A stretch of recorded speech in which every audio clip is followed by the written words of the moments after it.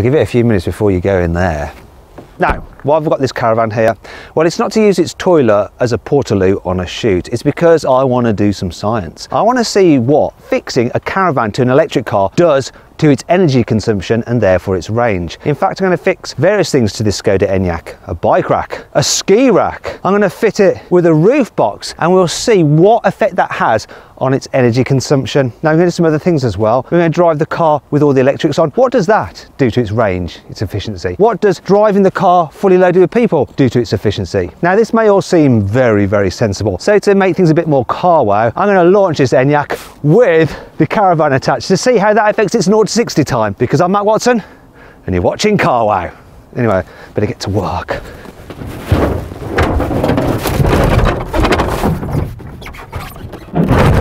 Buying a new car? Then head to carwow and my team will help you find your next car at a fair price. Carwow, your one-stop car buying comparison site. Let's start off this efficiency test video with the most important thing, launching the Skoda Enyaq. So this particular car has a single motor driving the rear wheels with 204 horsepower and 310 newton meters of torque. It's supposed to do 0 to 60 in 8.2 seconds, but what is the reality? We're going to find out now with my specialist timing gear up here. I'm going to launch it. 3, 2, 1, launch. And steady off the line. What's that doing for the efficiency? 0.6 miles per kilowatt hour. Not 60, 7.91. So quicker than Skoda says. I'm going to proceed for the standing quarter mile, see what it is. 16.25. There we go. I've set a baseline performance test in the Enyaq with everything off and nothing attached to it. Now later in the video I'm going to launch it with the caravan and see what that does for the launch time. But before that, let's actually crack on with the efficiency testing, shall we? I've now moved from the launch area to this test section, which is like a motorway. It's a bowl. I'm going to go around in circles and each lap is 2 miles. What I'm going to do is run the car for 5 laps and I'm going to work out the average energy consumption cruising along at 60 miles an hour in this car with all systems off. Okay, so here we go, starting it now, reset. Let's go. While I clock up the miles, I'm going to talk you through a little bit about this car. The Skoda Enyaq range starts at £35,000, and if you're thinking about buying a Skoda Enyaq or any car for that matter, you need to check out carwow to see how much you can save on that car. And to do that, you can just click on the pop-out banner up there or follow the link in the description below. Alternatively, just Google "wow me car wow" and you can go straight there and we will wow you. Wow. So, does the Skoda Enyaq wow me? Well, you can get it with 2 battery choices. So one is a 60 kilowatt hour battery, but actually the usable capacity is 58 kilowatts. Now that car can do 255 miles on a single charge according to Skoda. This one is the 80 model and it has a 77 kilowatt hour battery pack, and according to Skoda it should be able to do 330 miles on a single charge. But this particular car I'm driving is fitted with some options such as 20-inch alloy wheels, which does reduce the efficiency, and as a result this very car I've got here, according to Skoda, is supposed to do 380 miles of range on a charge. But I'm going to work out exactly how far it'll go on a single charge if you're cruising at 60 miles an hour constantly on the motorway using the trick computer here, because I can get the average energy consumption per mile here. So I just got to drive around and we'll find out exactly what the real world range is at 60 miles an hour, all systems off. That's 1 mile done.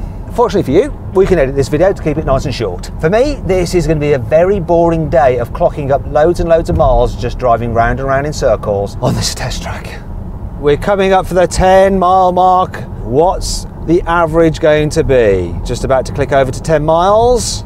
There we go, and the average consumption is 3 miles per kilowatt hour, which when you multiply that up by the 77 usable kilowatt hours, this car is averaging at 60 miles an hour, systems off, 231 miles. Bit off the 330 that Skoda claims. Now let's increase the speed to 70 miles an hour, do the same thing again to see what effect that has on the energy consumption. I'm just going to reset the trip again. Now, 70 miles an hour, cruising. Thank God for cruise control. At least I don't have to think about that. This car has the cruise control, which is radar guided, so it keeps you a safe distance from the car in front. It's also got lane keeping assist, but it's not the full auto cruise, which will do auto steering as well. You know, so it like bounces you in between the white lines. Be better if it had the auto steer as well, to make my life a bit easier. Look, it will start to veer out of lane and suddenly dart you back into lane in a rather aggressive manner. Oh, it just started off and already it's less efficient at 70. Let's see what's going to happen though over the 10 miles. Well, I've got to clock up some more miles. There's a good chance for me to explain the charging on this car. So as standard, DC charging on this car is up to 125 kilowatts, and then you can go from 0 to 80% full in 38 minutes. Also, as standard, the AC charging, it's only 7 kilowatts. So really, if you want to charge this thing at home using a wall box charger, you're gonna have to do it overnight because it's gonna take you 13 hours. It's a bit of a shame you can't get it with 11 kilowatt AC charging because then it'd be quicker. All right, we're coming up to the 10 mile mark. There we go, 10 miles, and we're averaging 2.6 miles per kilowatt hour, so 0.4 miles per kilowatt hour less. So if I do the maths, 2.6 miles per kilowatt hour works out to 200 miles range. By running at 70 miles an hour compared to 60 miles an hour, I've basically lost 31 miles of range. Interesting. So the next thing I want to do is see what using all the electrics does to the range. So I'm going to stick at 70 miles an hour and I'm going to put on the lights, put them on full beam. Let's have the fog lights on as well. There we go. All the fog lights are on. Now I'm also going to put on the climate to maximum heatage. Turn on the heated steering wheel. Right, what's that going to do to our efficiency? Why is it saying eco there? High, there we go. I'm not going to run the radio because anyone would be able to hear me talk and we'd have to pay copyright for whatever we use. Now what I'm also going to do is put the windscreen wipers on. I'm going to reset the trip now, resetting it now. What's this going to do? Cruising at 70. Okay, we're coming up for 10 miles, there we go. 1.9 miles per kilowatt hour with everything running, and when you times that by 77 kilowatt hour usable battery, 146 mile range at 70 miles an hour with everything on. So that's actually reduced the range by like 54 miles by having all the systems on. That is insane. So what I've done now is turned all the systems back off again, but loaded the car with ballast in the form of 4 blokes. What I'm going to do is start the trip computer again and see what that does to the car's efficiency. Now the combined weight of these guys, 340 kilos. Oh, what's he going to do? Now, this is a good time to talk about the car's practicality, and it's a spacious car. So decent headroom in the back by the looks of it. Yeah, they look fine. Knee room, it's all right, and these guys are quite tall. Foot space looks all right because you've got a flat floor because it's an electric car. There's no like prop shaft going from the front to the back or exhaust system to worry about. 3 big blokes in the back at once though. It's not the widest car, so shoulder room looks a little bit tight. Kids would be fine though. And for 2 adults in the back, plenty of space in this Enyaq. Okay, we're coming up for 10 miles now, and as you can see, it's very steamed up in here. I can barely see where I'm going. I can see enough that I'm still just about safe. Here it is, about to clock over. Come on, 10 miles, 2.5 miles per kilowatt hour. So that works out to 192 miles of real world range at this speed with 4 burly passengers. So it's actually reduced the range by 8 miles compared to just being on my own traveling at 70 miles an hour. So for 8 miles, would I give these guys a lift? Yeah, do you know what, I would. I'm good like that. Though I would want to put the aircon on so I can actually see where I'm going. So let's just have that back on. Come on. That's better, it's clearing. So I've kicked the guys out of the car, and what I've done now is fitted a ski rack with a single set of skis. First thing I've noticed is the wind noise. Cruising along at 70 with this attached, getting this awful wind whistle, which is a shame because otherwise this Skoda Enyaq is quiet on a cruise. Not now, that's awful. Anyhow, let's see what it does to the efficiency. So we're coming up for our starting point. I am going to reset the trip now. Here we go, cruising along at 70 with all the systems, heating and all that kind of stuff turned off. Here comes another 10 miles. Maybe to keep myself entertained, I can tell you a bit about the infotainment system on this car. So as standard, you get this big screen, and look, you see that? It has like sort of gesture controls. There's quite a lot of information and functions on the screen, but it can be a bit tricky to navigate. And I don't know if you saw this. Look, come on, show me the map. It's not the quickest system. Also, I found it to be a bit buggy at times. And when you turn it on, it takes forever to like boot up and be ready for you to use it fully. Another thing that I'm not a big fan of is this digital driver's display. So yeah, it gives you a speedo, but it doesn't give you that much information. You can change the view, but I mean, only by that much. Look, what's the point of that? You can actually get a heads-up display on this car, which is good. However, it's an option. In fact, there's quite a lot of options available for this Enyaq, and that causes the price to creep up. For instance, this is the mid-specification lounge model. I have to say the interior, there's cloth on the dash, the general quality, the seats as well, they're all nice. But if you want the electric driver's seat, it comes as part of a pack, which is just over £400. If you want that for the passenger electric operation as well, another pack with an extra £400 or so. If you want heated seats, not standard, you have to pay extra for them, and they come as part of a pack which includes tri-zone climate control as well, once again over £400, and the cost soon starts to mount up. This car is like £45,000 because it's got £5,000 worth of options on it. And when you think about it, this car is more expensive than a Tesla Model 3. Now I know Tesla Model 3 is a slightly smaller car, but it's actually not that much smaller on the inside. And based on the range test I've done, the Tesla is more efficient. And you've got the Tesla supercharging network, and you get everything as standard, you know, electric seats, electric steering column, cruise control with lane keeping assist, all as standard. It's just better value. Now don't get me wrong, this Enyaq is a very, very good car. And if you're looking at getting an electric SUV, I highly recommend it. In fact, what I've done is gone to the carwow configurator and configured what I think is the best battery, motor, specification and option pack version of the Enyaq. And if you want to see what it is and the saving you can get on it through carwow, I've put a link up there. It should be popping out in the top right hand corner of the screen. There's also one in the description of the video. Go there, you can see exactly what the trim level and spec is of this Skoda Enyaq that I prefer and the saving. Anyway, just bear with me while I clock up some more miles. What effect will the ski rack have, apart from doing my head in with that whistling sound? Okay, we're coming up for the 10-mile mark now. What is our average going to be? 10 miles, 2.1 miles per kilowatt hour. Ooh, that's interesting. So that means the range, when you account for the fact you got 77 usable kilowatt hour battery pack on a full charge, looking at 161 miles. So that's reduced from 200 without that ski rack on. That's like 39 miles it's costing you. It's nuts. Right, here we go again. Thankfully though, I've got rid of that ski rack and I've replaced it with a roof box. Now it's more aerodynamic and it creates less noise. I can still hear some wind noise off that roof box, but it's nowhere near as bad. So that should mean that the efficiency isn't reduced by as much as when I had the ski rack on, but we'll find out. I set the cruise to 70 miles an hour. I am going to reset the trip computer now. 10 more miles. Actually, do you know what? I think this Enyaq is actually a good looking car to begin with, and the roof box adds to that sort of SUV sporty lifestyle look. That looks matter if you're buying an SUV, right? Okay, we're coming up to the 10-mile mark now. What's the average efficiency going to be? Here's 10 miles now. So averaging 2.3 miles per kilowatt hour with the roof box on. So that works out to a range on a full battery, 177 miles. So that's cost 23 miles compared to not having the roof box attached. So not terrible, but not awesome either. Still, it's way better than the ski rack, isn't it? I'd definitely have this rather than the ski rack. Put the skis inside this box, just more efficient and less noisy. Anyway, let's try something else. Now I've swapped out the roof box for a roof-mounted bike rack with one adult bike attached to it. Let's see what that does for the efficiency. I'm just going to reset the trip computer, and now I'm going to do 10 miles again. Do you know what? I thought it'd be noisier with the bike on the top. I think it's a little bit better than with the roof box, to tell you the truth. But will it be better in terms of efficiency? Does less noise mean less drag and therefore improved efficiency? We're going to find out.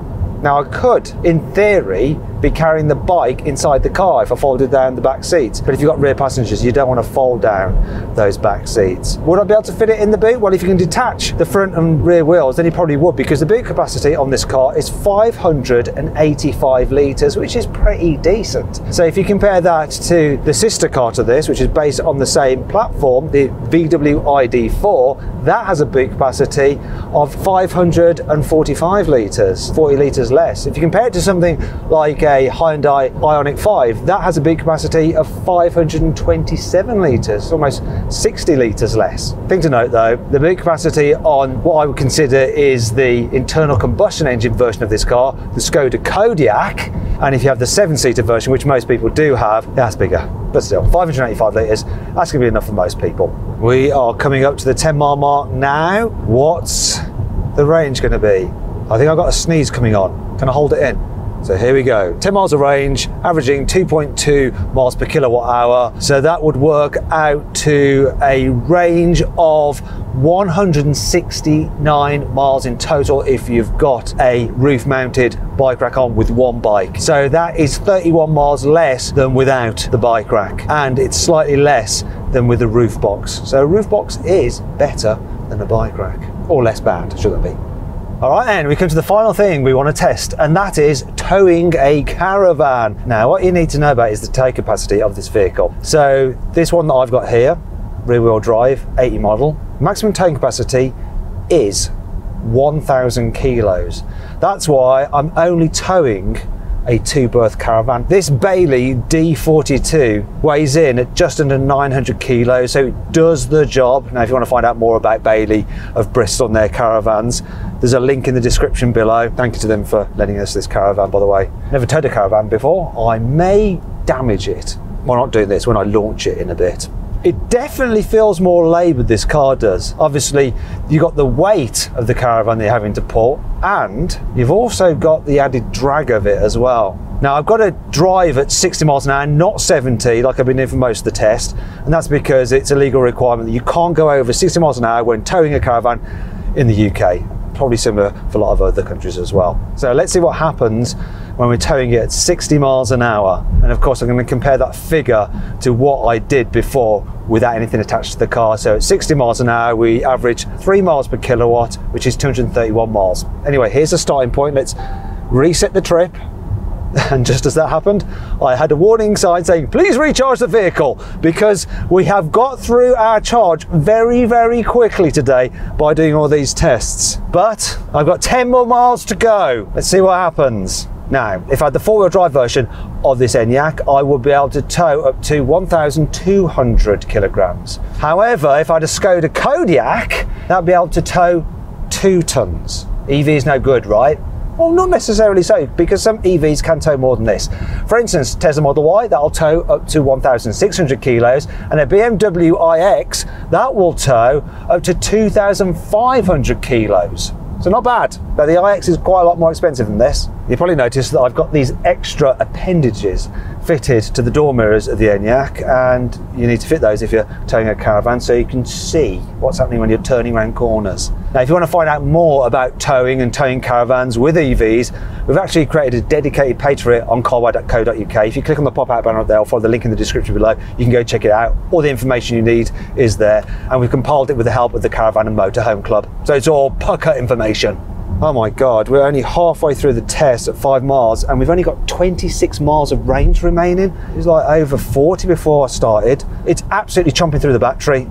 I think if you want to tow regularly, you ain't going to want an electric car. Not now, maybe in the future, but this is not ideal. I hope I'm going to have enough battery left to do the launch, whatever happens I'm doing the launch. Because I'm Matt Watson and you're watching CarWow. Interestingly, I've got the cruise control set at 60, and it's just constantly doing 59, just 1 mile less. Is that because it's struggling to tow this caravan? I don't know. We are finally coming up to 10 miles with the caravan attached, and the travel assistant is currently unavailable. Anyway, what's he going to say? 10 miles clocked over, averaging 1.3 miles per kilowatt hour. I did the maths based on the fact that this car has a usable battery capacity of 77 kilowatt hours. With a caravan attached, this car's range is just 100 miles. That's less than half it was doing at 60 miles an hour with no caravan attached. That's just nuts. Now, if you want to see all the different figures for all the different things we've fitted to this car and done with the car, what I'm going to do is put a screen up, and all you have to do is pause the video and you can look at all the different comparisons, okay? So pause your video now.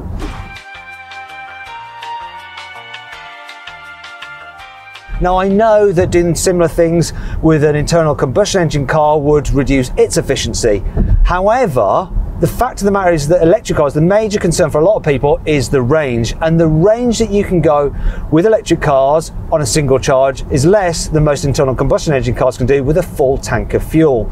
So the range really does matter. I've just noticed as well when I was driving along that one of these wing mirrors fell off. I didn't spot it earlier. Shows how observant I am. And look, it's telling me now, please charge your vehicle. You can search for a charging station nearby. Well, I would do, but first, I'm going to launch this car with a caravan attached. Right, now the most important question of the day, how does fitting a caravan to a Skoda Enyaq affect its 0 to 60 time? Well, let's launch it. Here we go. 3, 2, 1. Come on! It's still delivering 0.6 miles per kilowatt hour, so it's still giving it full power despite just having 8% of battery left. And here comes the 60. 13.7 seconds instead of the 7.91. What's the quarter mile? 19.6. Just wondering if it was safe to go that fast with a caravan attached, but I wasn't going that fast because it was so slow to 60 in the first place. Now that was the question that you most wanted answered today, wasn't it? Not about the efficiency and all of that. It was how quick the car would be when you launch it with a caravan. Anyway, I hope you enjoyed the video. If you did, give it a like. If you didn't, give it a dislike.